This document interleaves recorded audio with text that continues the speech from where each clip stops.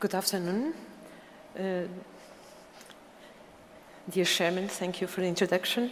So I am here in my quality of pathology, and what I'm going to do with you for 20 minutes is just to present a summary of gastric cancer. It's pure morphology, so don't be afraid. It's a kind of revision as a kind of introduction for what we'll have afterwards. So if I can summarize for you, gastric cancer can be described. Does this work? Okay. Can be described in two major groups. It is the group of sporadic gastric cancer, accounting for something like 90% of the cases. 10% of the cases present in a familial setting, and it's a small proportion of cases that correspond to hereditary cancer. We'll approach these two groups. And for the better understanding of all these settings, there are contributions from pathology, molecular pathology, and genetic susceptibility. It is my purpose today to focus only on pathology. And to begin with, you all know that gastric cancer in most countries, and Japan is an exception because there is a screening program for gastric cancer there, but in most countries, gastric cancer does not show as I'm showing here, which I'm referring to early gastric cancer. You know very well this entity corresponds to the cases in which the tumor developed only in the mucosa and submucosa, not reaching the muscularis propria. And there is a classification of the different types of early gastric cancer. This is essential endoscopic classification, and the different types of tumors can be easily recognized by the endoscopists. This would be a protruding type. This would be a flat, slightly elevated. This would be excavated. And the endoscopists use, for the better characterization, many times chromoendoscopy, which facilitates the identification. We have a lot of experience in these days in our hospital in early gastric cancer because one of the endoscopists working there is an expert in endoscopic resection techniques, so we are these days quite experienced in this. Unfortunately, in my country, in Portugal, I'm afraid also in Spain and many other countries, gastric cancer presents as an advanced disease, and this is one of the classifications of advanced gastric cancer, the so-called Kodama classification, which distinguishes the different types of tumor polyps, which are rare, fungating as the one I'm showing you, corresponding to a large majority of cases. Also some types which are excavated, or those which are widely infiltrative, corresponding to the signet ring or diffuse type. But now we'll move to histopathology and to the classification of gastric cancer. What I'm showing you now is the classification of the World Health Organization, and this was the classification published in the year 2000. By that time, there were 4 main types of gastric cancer that were recognized: papillary, tubular, mucinous, and signet ring cell carcinoma. And the different features you know very well. But the problem was, by that time, and in the recent years and still these days, the problem of the designation of signet ring cell carcinoma, and I will detail a bit why, and also the existence, yes or not, of a specific type of gastric cancer that we could designate it as mixed carcinoma. Let's begin by the signet ring cell carcinomas. Despite this terminology has been used in WHO classification for years, the problem is that mostly in sporadic cases, when we have what we would call a signet ring cell carcinoma, rarely would display the typical features of signet ring cells. On the contrary, many cases display different features, such as this one, in which the neoplastic cells look bizarre and do not display at all the signet ring cell phenotype. Many times, the neoplastic cells are very small and invading cords or tuberculi and do not have the features of the signet ring cell phenotype. Still, some other cases, there is a very intensive desmoplastic reaction in the stroma. So looking at these 3 examples of the so-called signet ring cell phenotype, you would agree with me that it is difficult for a morphologist to call any of these cases as a signet ring cell carcinoma. So for the most recent classification, WHO classification of gastric cancer, it was proposed to change the designation for these tumors for something that is now designated as poorly cohesive carcinoma. What is the problem then with the so-called mixed carcinomas? Do they exist or not? We do think they exist. They correspond to the tumors in which you recognize not only a tubular papillary component, but also a poorly cohesive component. And when you search for the expression of ecadrin, for instance, which is a cell adhesion molecule, you can see that in the glandular tubular component there is expression at the cell membrane, which is lost in the area of the tumor composed by poorly cohesive cells. We searched in a study performed a couple of years, mutations of ecadrin gene, and could demonstrate that in these tumors, the poorly cohesive component, they do have mutations, somatic mutations of the CDH1 gene encoding for ecadrin, which are almost absent in the glandular component. So with this evidence, we came to the conclusion that when we have these mixed tumors, it means that there was a mutation occurring in a tumor previously with a glandular structure that led to the occurrence of a new component composed by isolated poorly cohesive cells. More recently, we had the opportunity to study these cases, separating the poorly cohesive component from the glandular component and performing CDH studies, and we have shown that the chromosomal changes in each of the components is very similar. This shows us that these tumors originally are monoclonal, and the two phenotypes derive from the occurrence of the mutation in CDH1 gene. This was our experience, and other molecular events have also been described by other authors. Is this relevant or not? We do think it is relevant. It is relevant for morphology, is relevant also for prognosis, because we are aware that the patients harboring gastric carcinoma of the mixed type, they have a much worse prognosis, heavily weighted in terms of 5-year survival rate. The problem is, what is the impact of this morphology for something that you may be interested, which is for therapeutics, and for this purpose, it is not very well elucidated for the moment. So, and these changes regarding the impact in the prognosis have also been confirmed by different series in the East, just consolidating the existence of this specific type. So putting together all these new findings regarding the morphology for the new classification of the WHO book, in which participate a large group of experts from all over the world, from the United States, from Japan, from Australia. We came up with a new classification of gastric cancer, in which now you recognize papillary tubular, you are aware of very well, mucinous adenocarcinomas, and now there is this category of poorly cohesive carcinomas.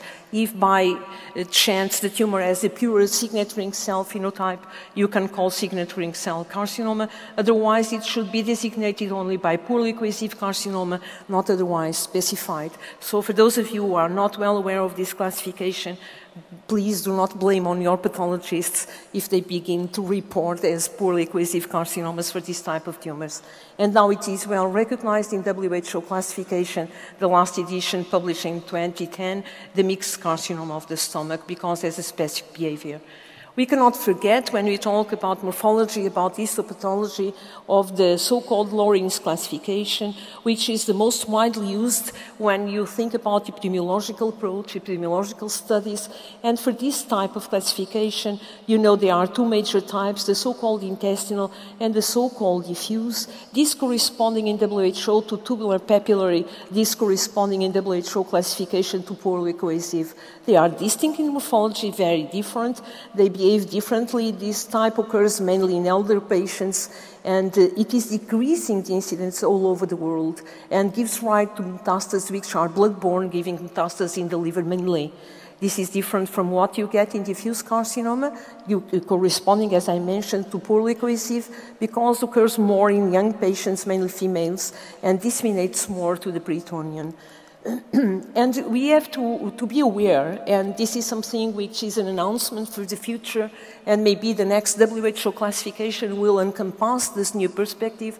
I will have the opportunity to discuss tomorrow the new incomes regarding this perspective, which is this one. It is now well known that when you have a tumor in gastric cancer that has a glandular structure, tubular or papillary, you can have different cell differentiations. In some cases, we have gastric differentiation, while other tumors have pure intestinal type differentiation. This is very important for carcinogenesis. I would like to have time to discuss this today with you, which is not the case. Those of you who will attend the session tomorrow will learn more about.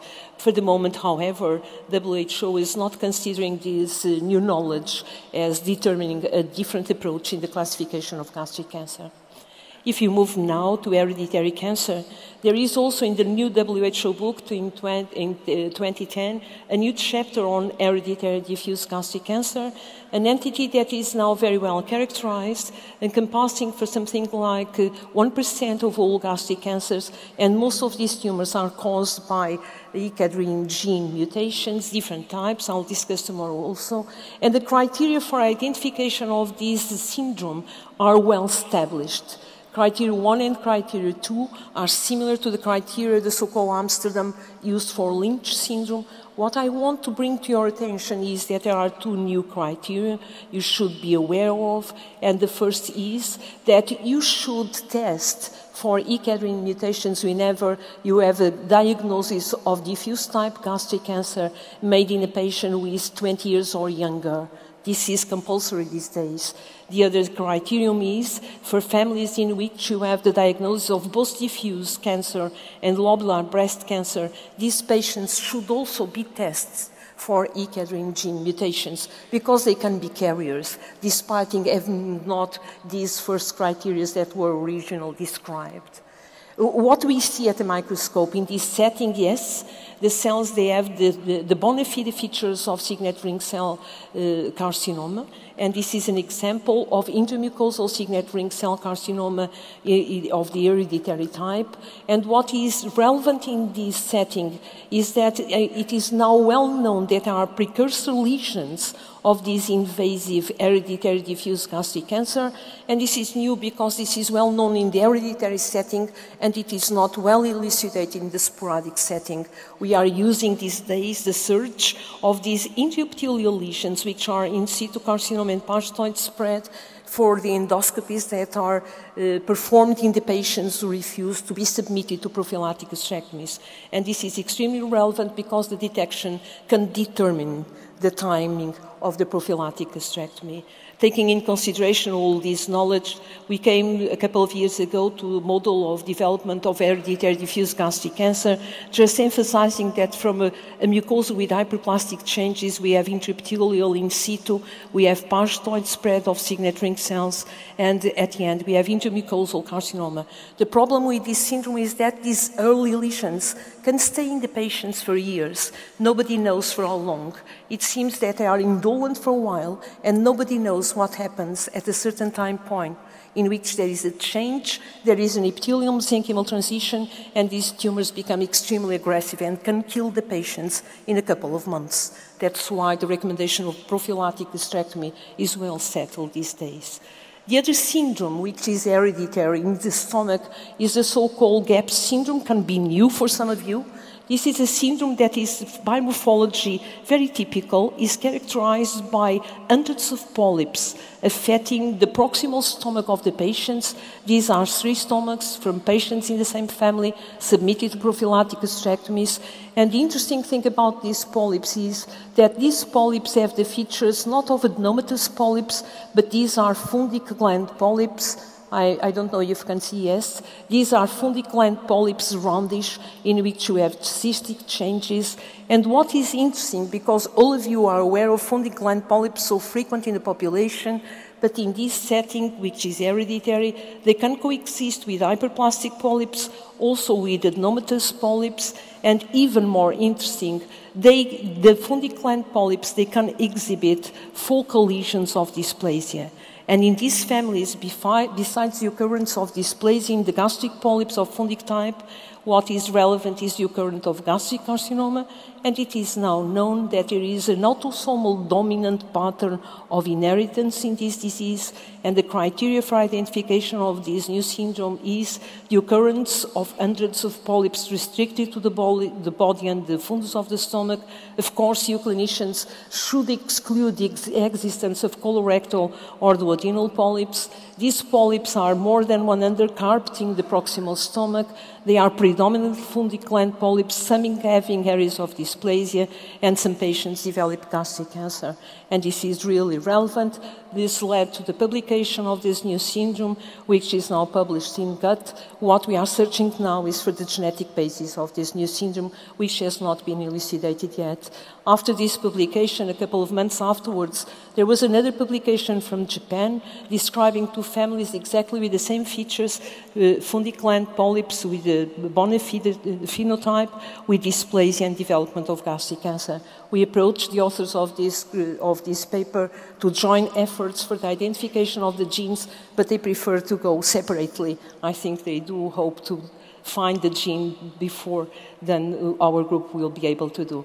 So coming up as a kind of summary of what I said regarding familial gastric cancer, if you don't have the criteria for hereditary, you are facing familial aggregation about 10% of the cases. And what is new and is relevant and in a way compensates for the efforts made in this field is that in the hereditary cancer we knew already of a diffuse type, and we have gastric adenocarcinoma with glandular structure constituting the hereditary intestinal type of gastric cancer.